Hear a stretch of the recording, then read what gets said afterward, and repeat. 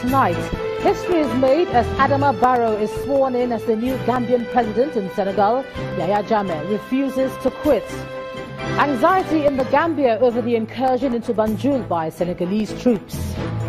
President Muhammadu Buhari proceeds on 10-day leave to the United Kingdom, meets service chiefs prior to departure.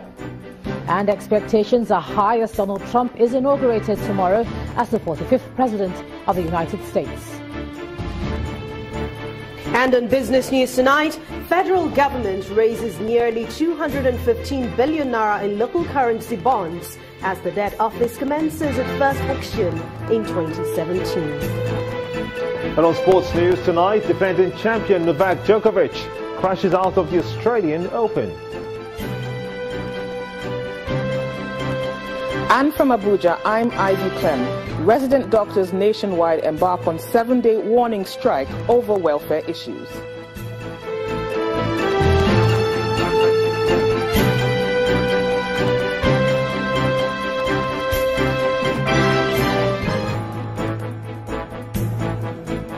A new president has been sworn in for the Gambia. Mr. Adama Barrow, a property developer, was sworn in today in the neighbouring Senegalese capital, Dakar. He promised to effect change that's been in the making for decades and pledged liberty and prosperity for all. Our Foreign Affairs correspondent Amarachi Ubani reports. Hold it with your left hand, please. And please raise your right hand. I don't need the mic. It is D-Day, and despite the challenge of not being able to return home just yet, Adama Barrow is finally sworn in as Gambia's third president. Do swear that I will well and truly execute the functions of the office. In his inaugural speech, the president said this was a day Gambians will never forget, as it is the first time since Gambia became independent that it has changed government through the ballot box. I hereby make a special appeal to ECOWAS, AU and UN, particularly the Security Council, to support the government and people of the Gambia in enforcing their will, restore their sovereignty and constitutional legitimacy. As the Commander-in-Chief of the Armed Forces, I call on all personnel of the armed forces and other security agencies to remain loyal to the Constitution and the Republic. Barrow had been in Senegal days before the inauguration as it became clearer that President Yaya Jammeh would not step down from power. I'm here at the Gambian embassy to swear on Barrow that he's my president from now for 3 years, and then no more Yaya Jammeh because we don't want him anymore. Enough is enough. This has been the day that we have all been fighting for a very, very long time, and now it is here. We are really grateful that we have had so many collaborators in this effort to make it happen. It is not me or it's somebody else, it is all of us. Your mission is very clear. West African military forces from Nigeria, Senegal, Ghana, Togo and Mali have been deployed to the Gambian border, ready to enforce the transfer of power. Senegalese troops, however, are reported to have entered the Gambia to back Adama Barrow as president. Before now, foreigners began leaving the country as uncertainty grew over the inauguration. Weeks of diplomatic mediation by ECOWAS failed to convince Mr. Jammeh to step down, compelling the regional body to announce it would resort to the use of force to get Yaya Jammeh out of office. But Mr. Jammeh dug in his heels, and the country's parliament on Wednesday sought to consolidate power by endorsing an extension of the government by 90 days. A day before, Mr. Jammeh had declared a 90-day state of emergency, also approved by the parliament. Mauritanian President Mohamed Ould Abdel Aziz, in a last-minute diplomatic push, arrived in Gambia on Wednesday night to speak face-to-face with the man who once said only God could remove him from office. President Abdelaziz left shortly before midnight when Jammeh's presidential mandate expired. Mr. Yaya Jammeh, who has been in power for 22 years, lost in the December 1st presidential election. He initially considered defeat, but turned around days later to reject results and contest them at the Supreme Court. The court convenes in May to consider the president's request. Meanwhile, leaders around the world have been congratulating the Gambian President Adama Barrow on his inauguration. The British Foreign Secretary Boris Johnson issued a statement saying the United Kingdom pays tribute to the decisive leadership shown by ECOWAS and the supportive role played by the African Union in ensuring that the democratic wishes of the Gambian people will be respected. He said the United Kingdom has a long and historic relationship with the Gambia, and he looks forward to working closely with President Barrow's government to further develop the already strong bilateral economic links. Representatives from all of the UN Security Council member states present at the inauguration ceremony gave their congratulations. Later, the US ambassador to Senegal said it was important that the United States promotes democracy in the Gambia and that the United States is delighted to work together with Mr. Barrow for the good of Gambians. The AU Commission chief tweeted her congratulations and said she hopes and prays that the situation normalizes soon so that President Barrow can concentrate on serving Gambians. Meanwhile, the order by President Muhammadu Buhari for the deployment of troops has been criticized in the Senate. In a motion, Senator Chukwuma Utazi said that President Buhari violated the Constitution by deploying troops to the Gambia without the approval of the National Assembly. But his argument was countered by the Senate President, Dr. Bukola Saraki, who explained that constitutionally, the President may deploy soldiers on a limited combat duty outside Nigeria.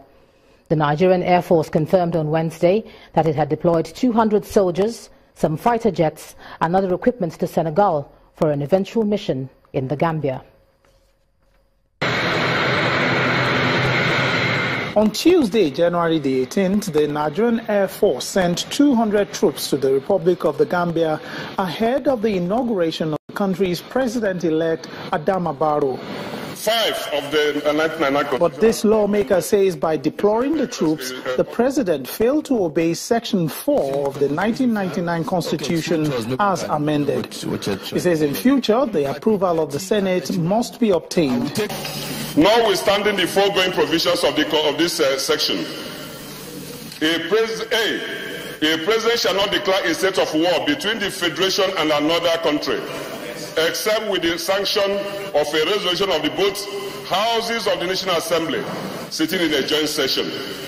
But to ask that this country will go on warfare in another country without a recourse to this constitutional provision is an affront on the 1999 Constitution. The Senate President notes the point of order made, and to put the matter to rest, the Senate President explains that President Muhammadu Buhari still has a 7-day window to notify the Senate of the troops' deployment to Gambia. The section goes on to say, notwithstanding the provision of subsection 4 of this section, the President, in consultation with the National Defense Council, may deploy members of the Armed Forces of the Federation on limited combat duty outside Nigeria if he satisfied that national security is under threat. But more importantly, provided that the President shall, within 7 days of actual combat engagement, seek the consent of the Senate.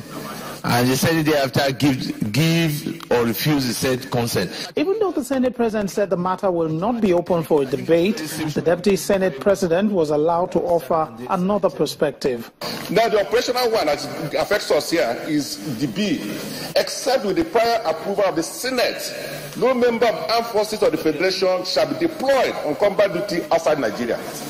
So you don't need to worry about it, just take note of this. And it has nothing to do with war. We're not at war with anybody. But for you to send a Nigerian a member of the Nigerian force outside Nigeria, this Senate must be stood.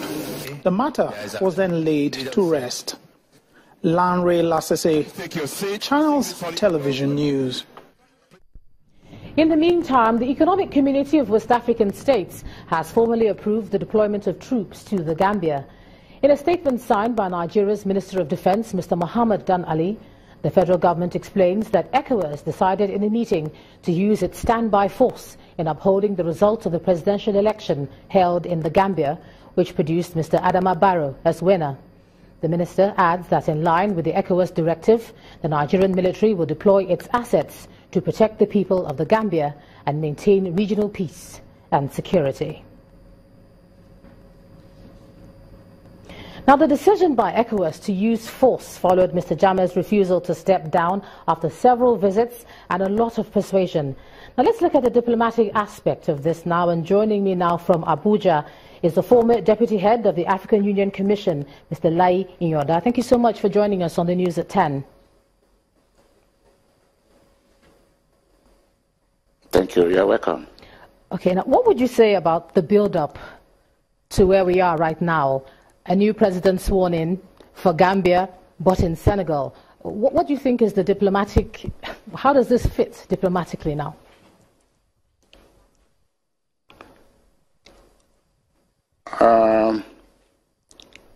It is well in order for the new president to be sworn in Gambia, in Senegal, but actually on Gambia territory, because he was sworn in at the embassy of Gambia in Dakar. And the embassy premises is an extension of Gambian territory in international law. Well, already there are comments. You can take a cue. Please continue. Yes. From the man of WikiLeaks taking refuge in the Ecuadorian embassy, and the local authorities have not been able to go there because it will amount to violation of the territory of Ecuador. So by the same extension, it is under the same Vienna Convention, we say the premises of a diplomatic agent cannot be violated. So it is because it is part of the territory, part of the sovereignty of the other states. In this case, the embassy of Gambia in Dakar is an extension of Gambian territory. Thank you. Now, already there are comments, I was trying to say earlier, for and against the decision, taken by ECOWAS. At what point does a regional body use force as a last resort?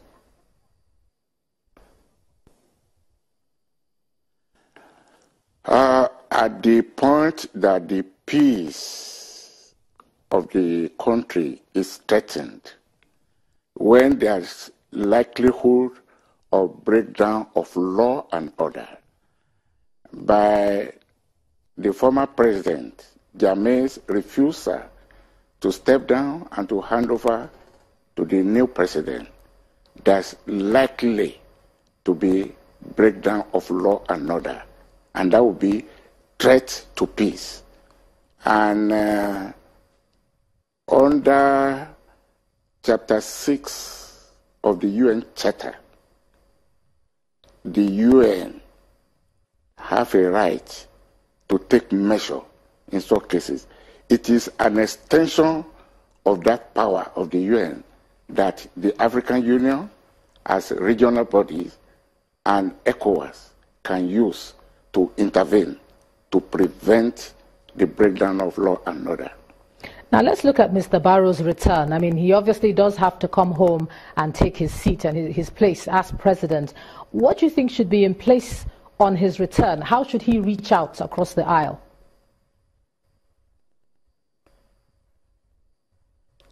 Well, don't forget that President Barrow was elected. He won that election. 43% of Gambian voters elected him as president. So he has that support of about 43% of the Gambian population. And once he has been sworn in as president, the ECOWAS, and by the support of African Union, and I think the UN, because the UN is voting on a resolution about this time in New York to support ECOWAS action in the Gambia. ECOWAS will ensure that ultimately he entered Gambia to take his office as the president, because the mandate given to the standby troop, which is contributed by Nigeria, Senegal, Ghana, and so on, is to take all necessary measures to enforce the wishes of the Gambian people as expressed in the election of 1st of December 2016. All right. So to that extent, ECOWAS will ensure, after this swearing in, they will ensure that he enter Gambia to take up his mandate as the president of Gambia. Former Deputy Head of the African Union Commission, Mr. Lai Inyoda, thank you for sharing your thoughts with us on the News at 10 tonight. And in part 2, after the break, more on the Gambia as we examine the legal implication of the invasion by the country by Senegalese troops. That's in a moment. Please join us again.